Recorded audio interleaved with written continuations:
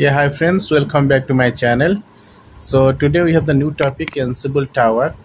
So in this video I will let you know what is Ansible Tower, what is the requirements, so what is the supported operating system, and how to install the Ansible Tower in CentOS 7. So this is the requirement, like we have to tell you how to install it. So let us know like what is Ansible Tower.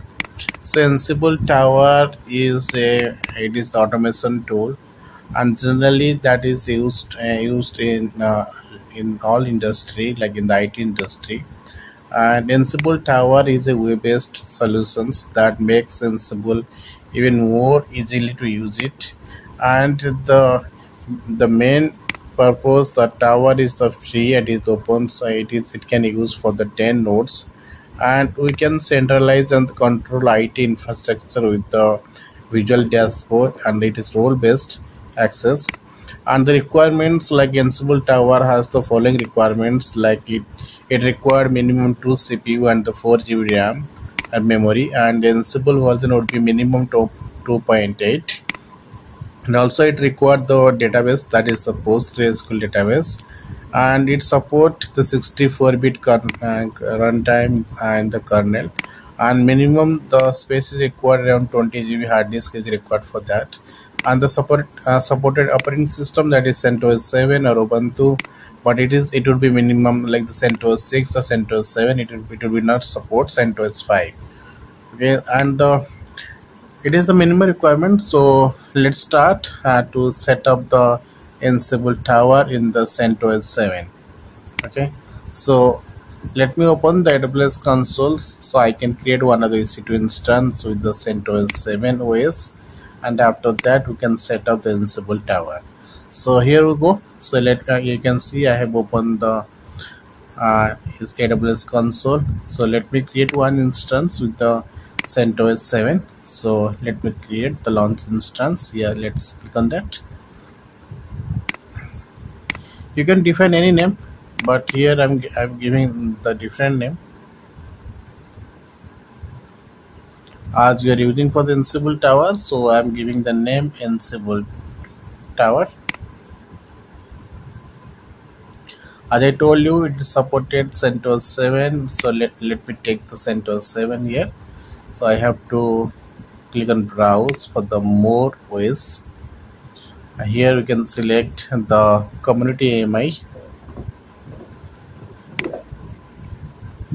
On the left hand side you can see all kind of the flavor available. So let's select the CentOS 7, CentOS, and here I have to take the CentOS 7 7.5 private one. Let me select that.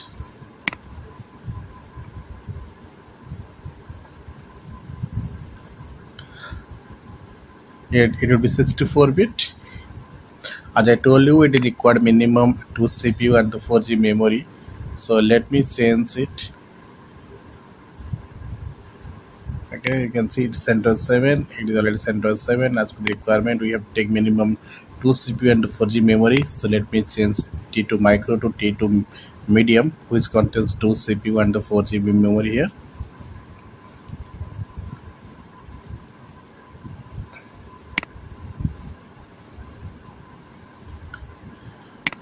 I have already the key, so I can select EC2, that is the key name.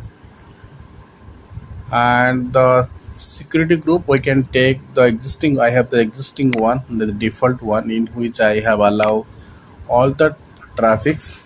So I select the default one, so you don't need to open any specific port, because by default I have allowed all the port in the security group. So I'm using the default one.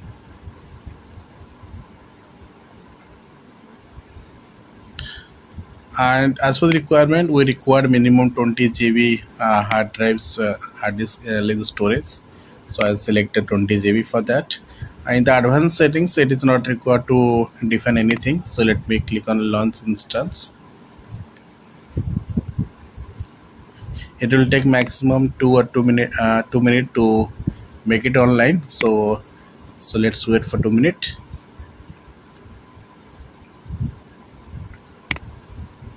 You can see here it is running now. So let me connect it. I will direct connect from the command prompt, but if you have the putty or any different like the program, you can connect it. So here I can connect it from the putty like the bash shell.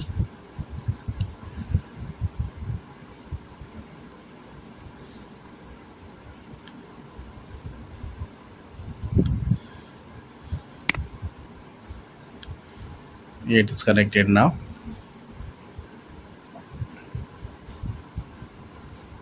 So let me switch to root user because root is the super user and it has the all access.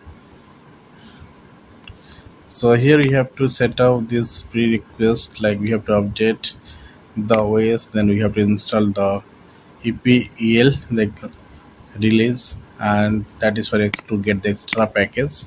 And after that we have to install the VIM editor as well as the Ansible. Okay, so here we go. So I see it is throwing some error, but that is, I think that is the it is trying to check the EPL. But let's see if the package will be not available, then we can download the EPL release, the EPL RPM explicitly. Then we can download it and we have to install it. Okay, but I see here all the packages are found from the that EPL repo, and it is getting successfully installed. So it is not required to download the EPL release RPM explicitly.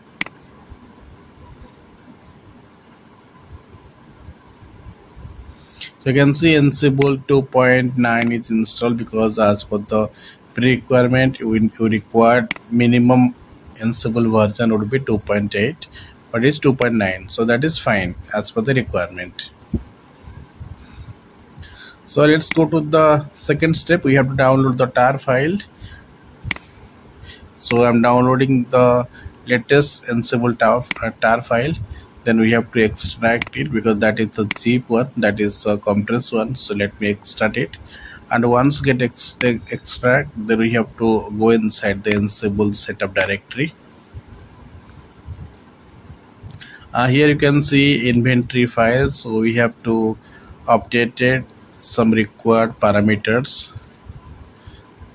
Let me open the inventory file here.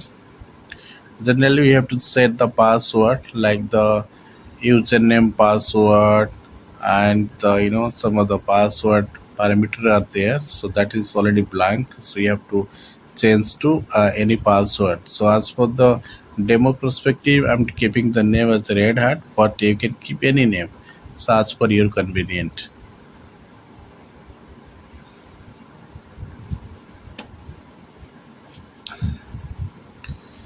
So the password has been changed. So let me check other parameter. Okay, I see that's fine. Okay, so those four parameter I changed it and I have highlighted that. And let's and after updating that inventory file, then you have to set up it. So let me run this command, and this setup command, it will take some time. Like you can say, it depend upon the installation process. It may take like the more than 10 to 15 minutes.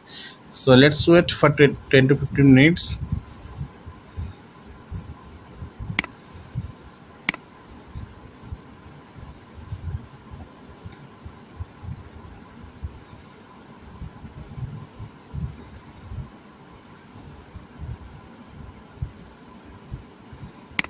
You can see it is installing the PostgreSQL.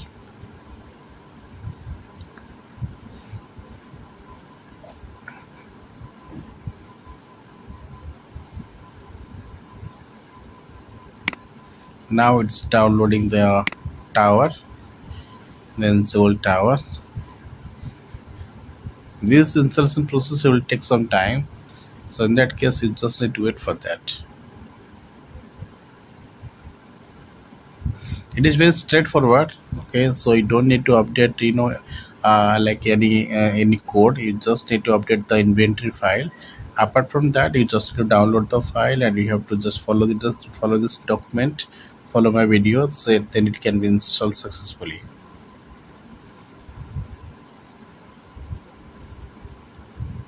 So you can see it has been installed successfully.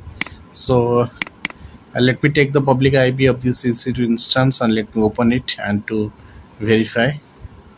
And you have to make sure you have to open with HTTPS because that is the secure one.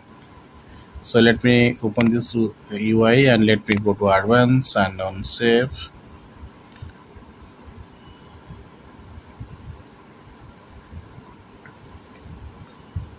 Now you can see Ansible Tower is opening. Just let me check the password in the inventory file. I have already defined, so let me double check what is the password I have kept. Yeah, it is the RedHat. So username would be admin and the password would be RedHat. So let me click on sign in.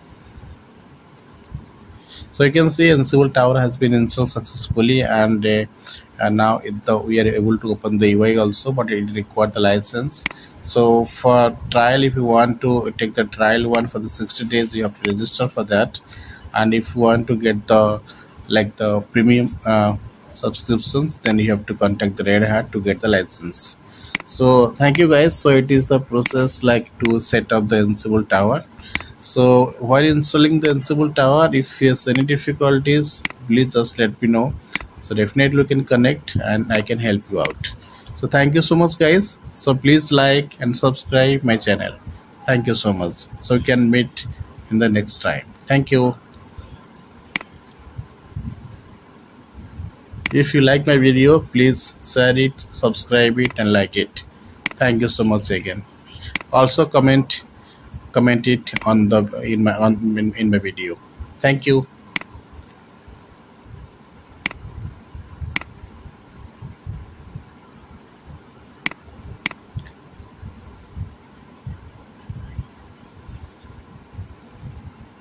Bye bye guys.